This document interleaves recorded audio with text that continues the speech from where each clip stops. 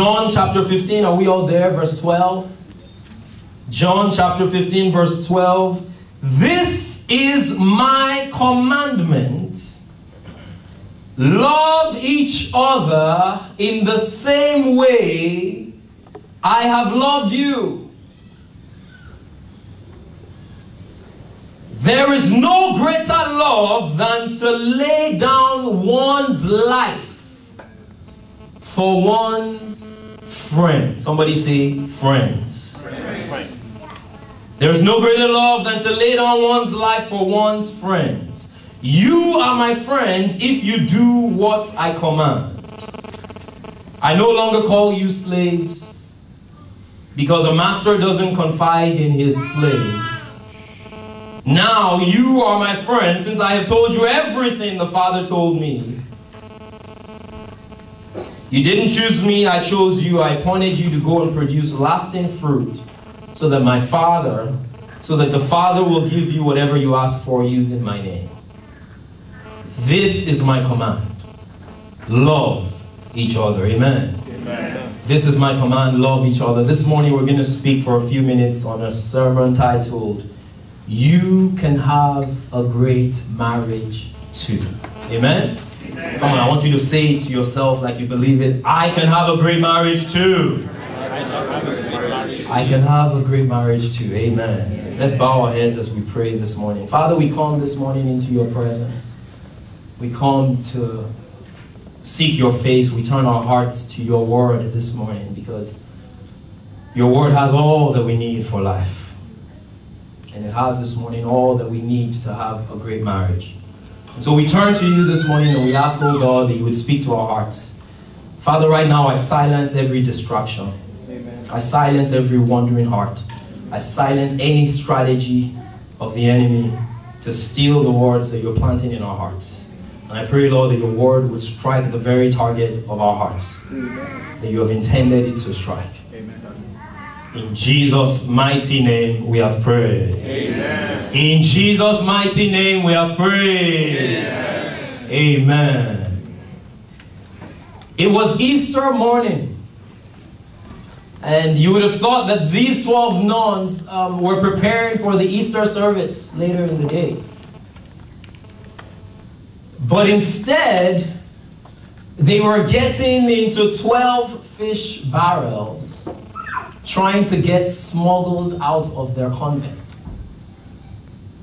They're trying to get out. This entire scheme was devised by a man named Martin Luther. No doubt many of us have heard about him. He's the great German Protestant reformer. This whole scheme was put together by Martin Luther. Martin Luther, just in case you don't know him, he lived from 1483 to 1546. He is considered to be one of the most prolific and influential men in Christianity outside of the Bible. Great man, great man. His story is that one day he was walking along the path and he nearly got struck by lightning. And so he took that as a sign from God. Oh, God must be unhappy with me. God must not be happy with me. And so he decided, all right, God's not happy with me, so I'm going to commit my life into ministry. And in his day, he decided to go to become a monk. Amen. Amen. How many of you are glad for the grace of God? Amen. We are saved by what? Grace. And not by works. Amen. So in any case, he decides to go to become a monk. He took a vow of celibacy and poverty. And as he studied the Bible, looking at all of God's commands, he realized how woefully short he fell of God's standards. And so he decided that he needed to harm himself. I'm wretched, I'm woeful. And so he started to physically harm himself to pay God to atone for his sins, as if by his own suffering he could work out his own salvation. He read scripture and came to that conclusion. This Wednesday at Bible study we talked about this briefly. It's not how you read Scripture, it is the interpretation of Scripture. Amen. We can misinterpret Scripture. Brother Samson, I believe, shed light on this on Wednesday. We can misinterpret Scripture and come to false conclusions. We can misinterpret Scripture and live lives of bondage and lives that hold us ensnared. But I need to move on in the interest of time. But be careful how you interpret Scripture. Amen. Amen. It is grace that saves, not works. Yes, there will be works. Amen. But it is the grace of God that saves. But in any case, Martin Luther had this perception. And then one day he had an amazing moment while studying the Bible. Thank God for the Holy Spirit. Thank God for God taking the written word and shedding His light on it. Amen. Amen. Taking the Logos and producing Rhema. Amen. But one day Martin Luther had this amazing revelation as he read from places like Habakkuk 2:4, Romans 1:17, Hebrews 10:38, where it says, the just shall live by faith. And thank God he came to the realization that I'm not saved by my works. I'm not saved by what I do. I'm saved by Jesus and His grace. We're going somewhere this morning. Amen. Amen. And so, in some regards, this was what birthed this great movement, the Protestant Reformation. It led to a massive change in how Christians viewed their salvation from God. Martin Luther led this great revival, if you would. He was at the forefront of this massive global change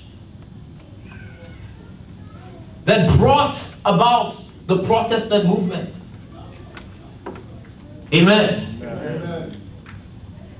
And as part of all of this, Martin Luther concludes that it is a good thing to get married.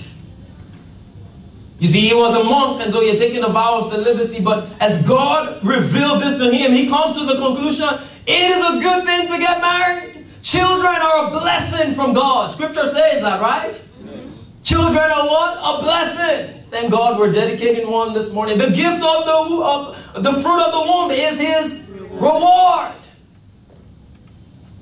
And so Martin Luther comes to this conclusion, I'm going to quit being a monk. I'm going to go enjoy my life. And he was a bright legal mind, authored many wonderful literature. And one of those he wrote a little tract called On Monastic Vows. And in it he renounced his vows to celibacy, and he encouraged other monks and nuns to do the same. And so this little tract that he wrote on monastic vows found its way, as you can imagine, into this particular monastery that we're speaking about. This particular convent, that we're speaking about. And these dozen nuns got their hands on it. And they read it and they said, wow, no, this is true. Marriage is good. Children are good. We want to go enjoy our lives. And so they wrote a letter to Martin Luther, essentially asking him to get them out of the convent. Amen? Essentially saying, help us out, smuggle us out. And again, we need to move quickly. So, long story short, they got out successfully. Many of them went back to their families, got married. But there was this one woman in particular that no one would marry. No one would marry. Historically, the story says that she was unattractive and unpleasant. But whatever the reason, no one would marry her. And so finally she goes to Martin Luther one day and says, listen, I was minding my own business in the convent. I was living a life of celibacy as a nun, a lifestyle that I had known since the age of 10. Minding my own business until I read your tract. And based on your teaching, I renounced my life as a nun. A life that I had known. I renounced everything. And so now you owe me a husband. You owe me a husband, and if you don't find me a husband, well, you're single, so marry me. How many of you know that that's bold for a girl in any age? I don't care whether it's the 1st century or the 50th century, that's bold for a girl. But in her own age especially, that was very bold. It was especially bold. To cut the long story short, they got married, even though he wasn't really that interested. That's what the story says, but they got married. In fact, it says his friends wept bitterly. Why did you marry her? His friends wept bitterly, and I mean, their marriage initially started out very awkward. I mean, you can imagine he was 40 before he got married. How many of you have seen the movie The 40-Year Virgin? This was the original 40-Year Virgin. Amen. It was 40 years before he got married. His wife, I don't know how old she was, but they were both already adults, socially awkward. They were not used to being around the opposite sex, as you can imagine. And so the story goes that their marriage was very awkward. Initially, I mean, she would just throw out random stuff like, so who's the king of Prussia? You know, trying to make conversation with her husband, you know, and it just really wasn't working. They were socially awkward. But a strange thing happened over time. A strange thing happened. They began to build an amazing friendship. And we can tell not from Martin Luther's theological writings or his statements of faith, but we can tell from some of the letters that he wrote. His tone begins to get really affectionate and sweet towards his wife.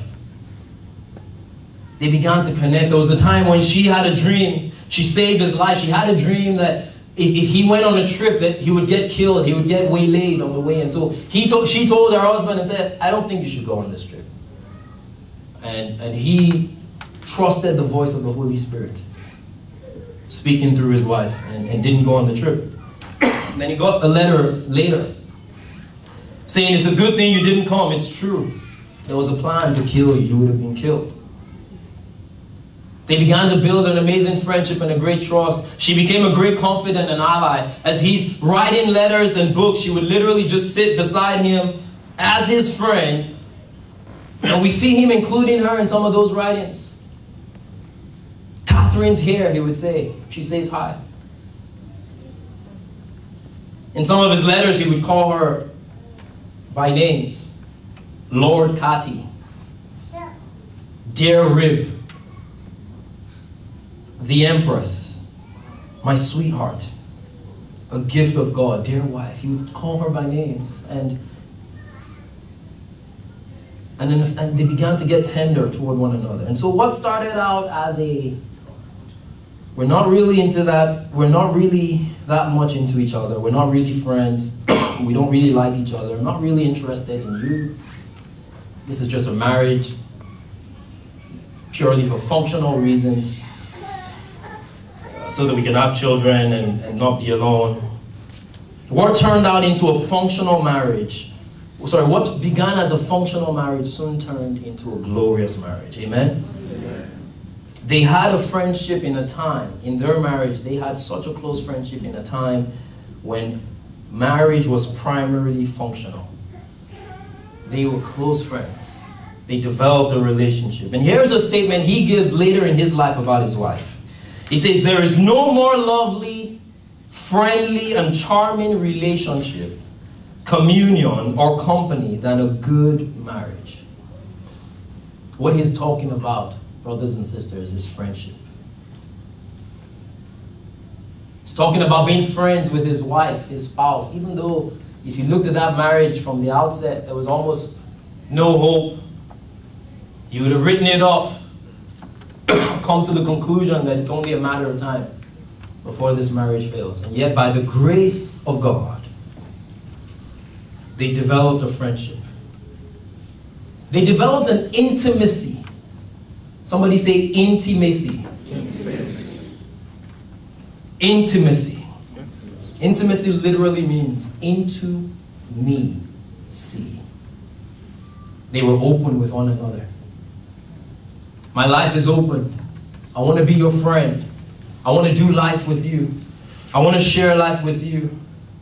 You see, brothers and sisters, it is possible, as we have done, or not as we have done. It is possible, rather, to know all the scriptures on headship and submission and the roles and gender. Husbands, love your wives. Wives, submit to your, respect your husbands. But it is possible to know that just in your head and not have a friendship with your spouse. And not have a relationship with your spouse. During this series, we've read from Genesis 2 verse 18. We won't read it today because I really want us to get on in the next few minutes here. But we've read, God says in Genesis 2:18, God says man is alone. It's not good for man to be alone, excuse me. I will make him a helpmate fit for him. A helper fit for him. What was God saying? God was saying man is alone. Man needs company. It's not good. This is before sin enters the world. And God says this is not good. And what is God's solution to man's loneliness? He gives him a friend. Essentially, he gives him a friend. It's marriage. That's God's solution to man's loneliness. Friendship is to make conversation. It is to share a joke, to perform mutual acts of kindness, to read books together, to go on trips together, to share in trifling and serious matters, to disagree even without animosity. That is God's ideal. The book of the Songs of Solomon, chapter 5, verse 16, the wife there says of her husband, she says, "This is my lover and my friend." It gets personal, folks. This is my lover and my friend. You're intimate. Your life is open. I want to ask you one question this morning. How is your friendship with your spouse? That's a rhetorical question. But how is your friendship with your spouse? And you might take it one step further. When you get home today, you may ask her if you're bold enough, or ask him if you dare. On a scale of 1 to 10, how would you rate yourself as a friend? Ask, how would you rate yourself as a friend? So ask, sorry, how would you rate me as a friend? All right, how would you rate me as a friend? It's not good for man to be alone. It's possible, we said it earlier in this series, it is possible to be married and still alone. It's important that we cultivate a friendship. We won't have time to talk about it this morning, but we talk, why did God, why is there Trinity? Have you thought about that? Why is there a Trinity?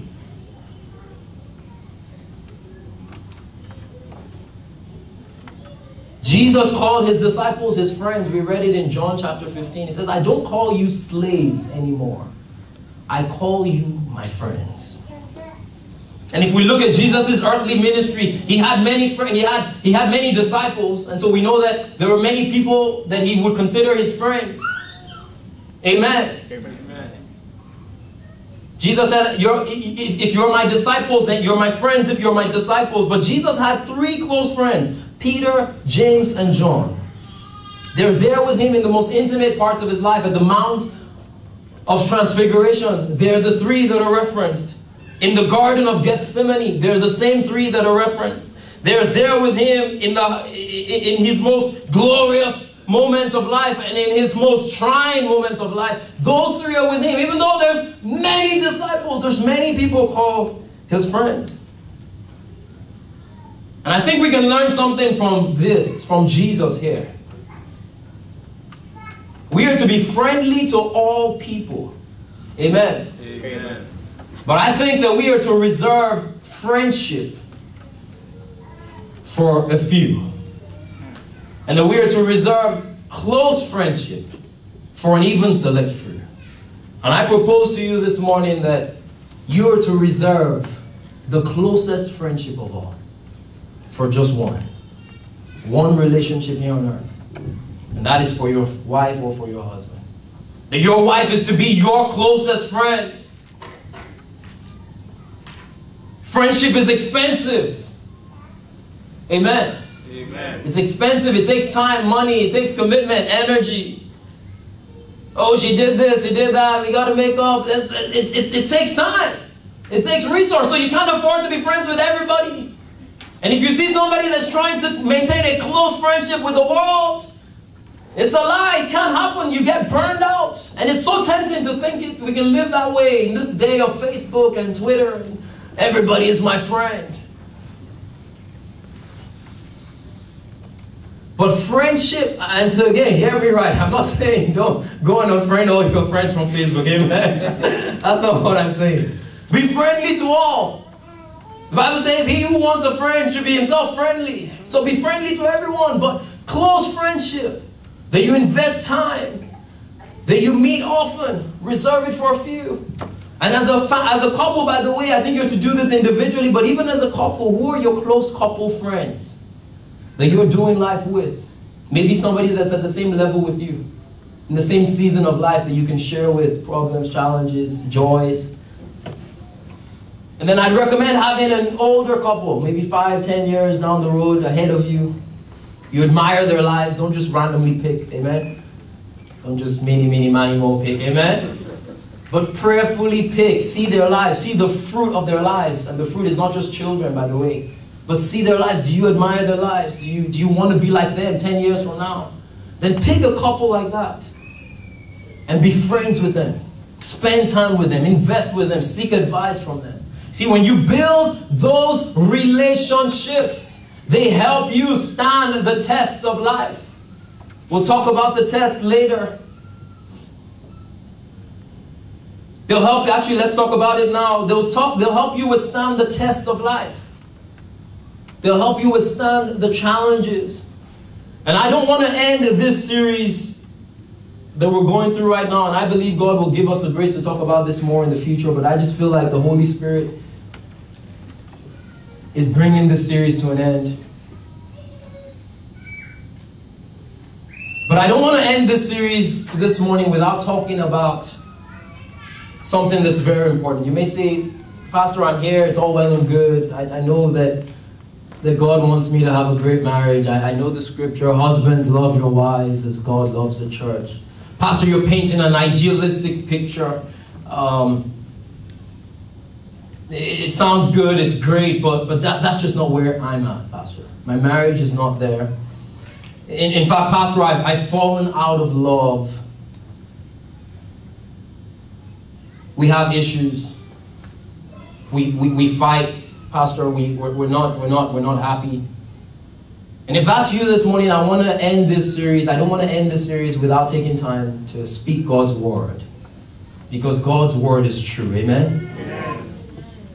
Repeatedly in 1 John chapter 4, the scripture says God is love. And I want you to know that God can heal your marriage. Amen? Amen. Scripture says God is love. Repeatedly, it says God is love. And what it is saying is love doesn't begin with us. Amen. Amen. Love doesn't begin with us. It begins with who? God. Matthew 5 verse 43 to 47 teaches us, Jesus says, love your enemies. So it's possible to love even your enemy. Now, I'm not saying your spouse is your enemy, amen? Your spouse is your friend, your spouse is your closest friend.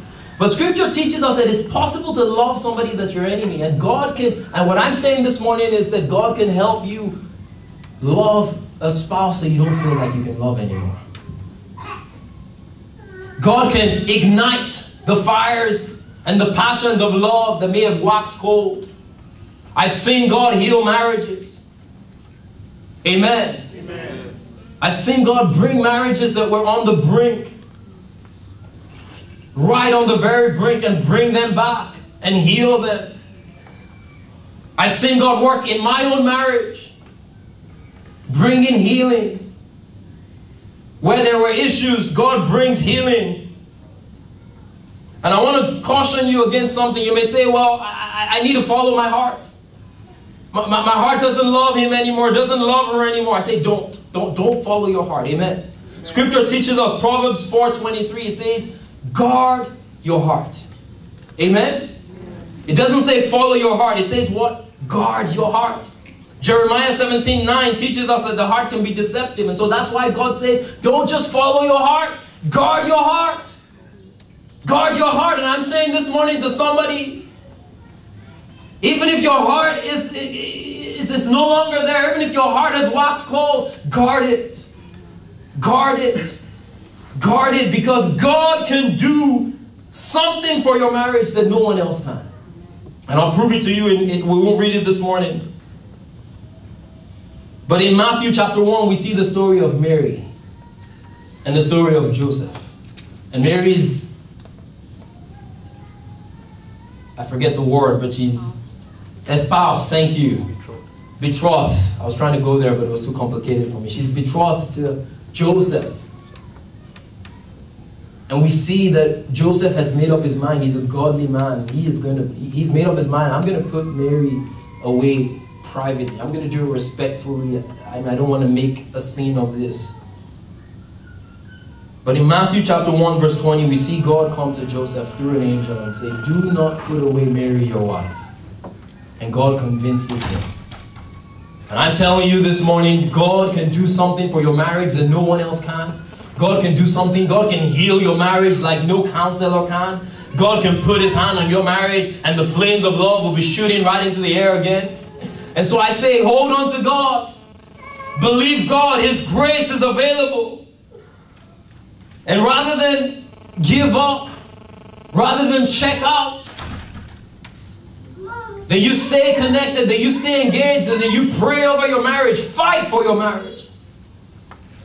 Because the enemy is waging war against your marriage. Fight for your marriage. Pray scripture over your marriage. The marriage is honorable. It is not the will of God that spouses should be separated. Amen. Husbands, love your wives. I decree over you, my husband, you will love me. Wife, you will respect me. Begin to pray and fight over your marriage. Don't give up on your marriage. The enemy wants your marriage. Why? Not so much so that he's interested in the marriage itself, but think about all God can do through your marriage.